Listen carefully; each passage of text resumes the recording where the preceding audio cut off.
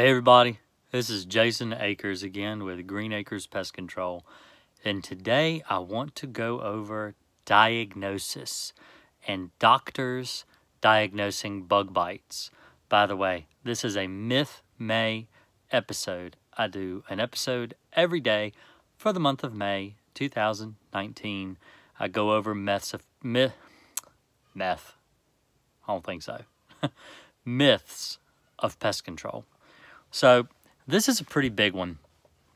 A lot of people I hear, I go to people's houses and they'll say, well, you know, my doctor said that I had a black widow bite, or my doctor said I had a brown recluse bite, or my doctor says I've got bed bugs, or my doctor says I've got whatever, you know, because you're getting bit by a bug and the doctor is diagnosing bug bites. I want to set the record straight. Doctors cannot diagnose a bug bite. It's not really possible for me to diagnose a bug bite. They don't know what bit you. Now, there are instances where if there was a venom bite, something like that, or if you saved a bug in a bag, then it would be easier to diagnose what actually bit you.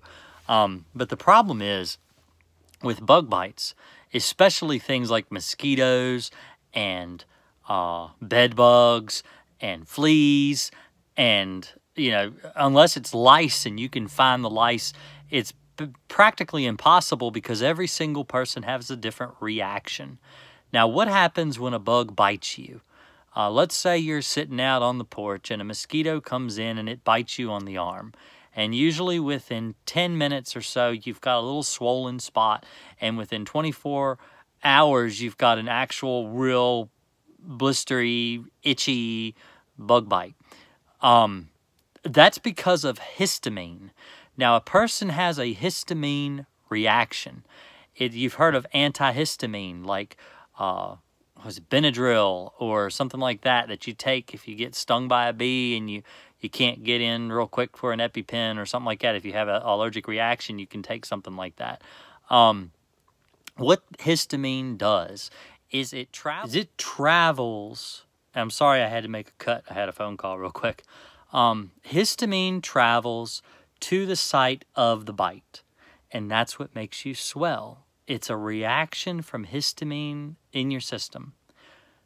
Some people get bed bugs, and they'll get bit really bad from bed bugs, but they don't get bug bites. You'll go and this is what I've done.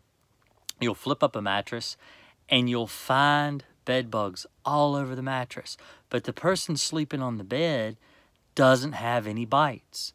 Why is that? Well, it's not that they don't have any bites, it's that their body has not reacted to the bite. So not everyone has a reaction to bug bites.